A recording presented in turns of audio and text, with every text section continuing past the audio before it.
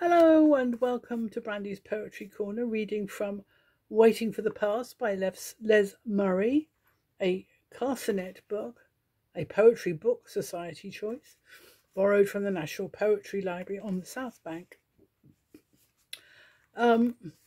This one is, as you may have picked up, I am a very urban person.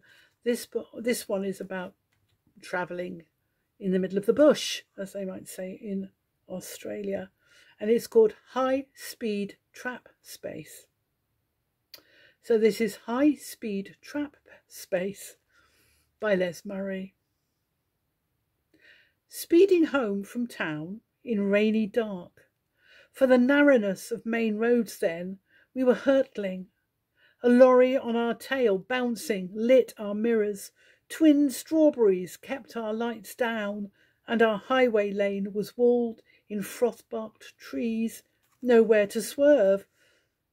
But out between trunks stepped an animal, big neck, muzzle and horns, calmly gazing at the play of speed on counter-speed.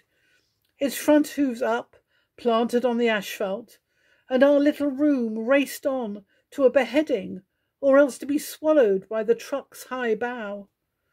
No dive down off my seat would get me low enough to escape the crane swing of that head. And its imminence of butchery and glass. But it was gone. The monster jaw must have recoiled in one gulp to give me my survival. My brain was still full of the blubber lip, the dribbling cud, but in all reality, the bomb stroke had still happened. Ghost glass and blurts of rain still showered out of my face at the man whose straining grip had had to refuse all swerving.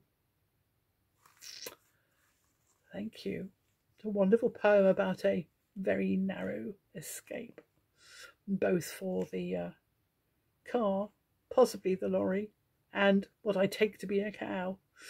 For other poems read by me, many not so exciting as that, look me up, Brandy Pearson, on YouTube. Thank you.